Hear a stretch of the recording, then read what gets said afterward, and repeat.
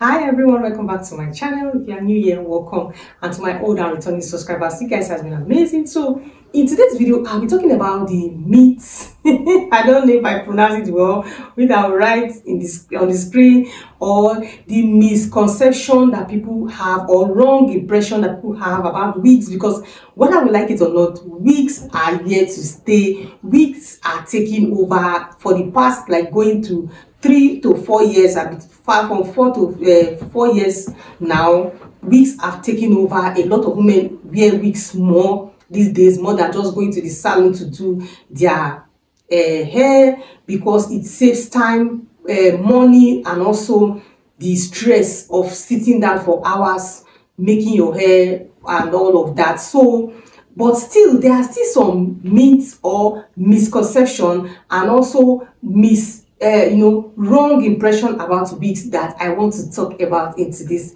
video. So the first on my list is that wigs are not natural. They look fake. Says who? Since when? This was that era of like 10, 15 or 12 years ago, that wigs was there were no wigs like there are no wigs like the ones that we know now, that in fact anybody that wear wigs, they used to call the person, like, the person will say, old mama, that wigs are meant for old people, that when you see them you say hi. I remember then that we used to laugh at, there are some very elderly women that wear wigs then, and truly those wigs kind of look funny. You will know that they are wearing something, because they are not natural looking back then. So it makes them look odd, it makes them look somehow. But currently, for the past, should I say, 3 to 4 years now, the narrative has changed, because wigs no longer look fake. Thank God for closures, thank God for frontals. In fact, God bless those people that came up with that idea of closures and frontal. Even back then, I'm somebody that I am not a huge fan of wearing wigs. I don't like wearing wigs, because I feel they are not natural looking. But thank God for closures, thank God for frontals. They have made wigs now look natural when you wear wigs. In fact, if you give somebody that, like, you give a good stylist or a company that will do a good, well customized wig for you, you will not even really notice that you are wearing a wig. So that impression of the wig makes women look fake, because men are fond of saying that. They'll say, it doesn't make them look natural. That's a big lie. There are good wigs out there now that when you wear it, you will not even know. It will make you look good. You will not even know. It doesn't look fake. It looks natural. So that's a myth, or that's misconception about wig is a lie. Another myth or misconception about wigs is that wigs are uncomfortable. Says who?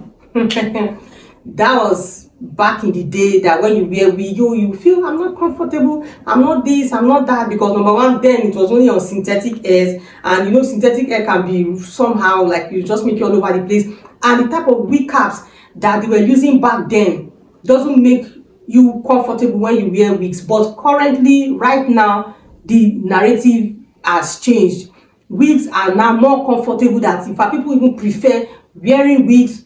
Me, I prefer even wearing wigs now more than just going to the salon to even make my hair or do my hair, because of they are making it in a more refined and more comfortable ways.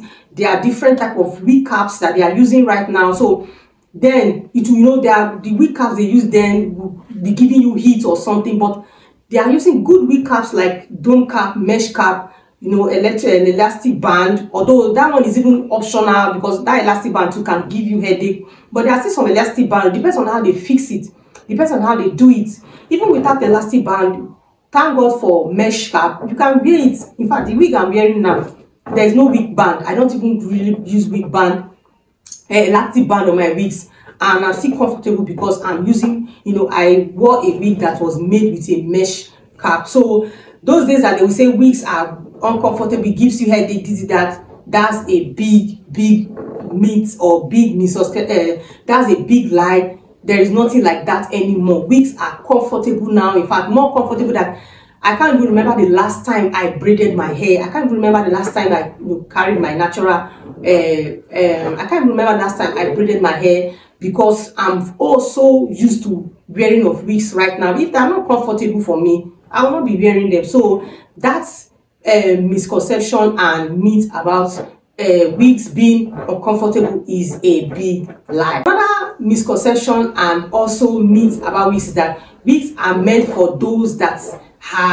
don't have natural hair, or those that are suffering from scanty or hair loss. No, that was then. I remember back in the day, yes, we have that mentality that is those people that don't have hair that wear wigs, but not anymore. The narrative has changed.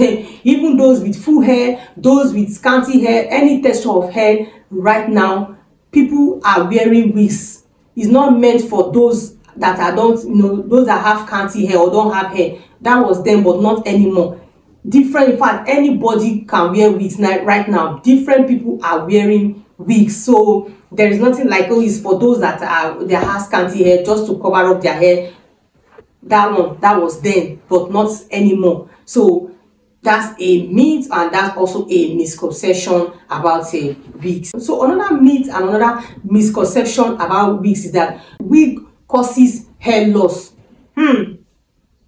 To some extent, I don't know, some people might say that, but that's a big lie.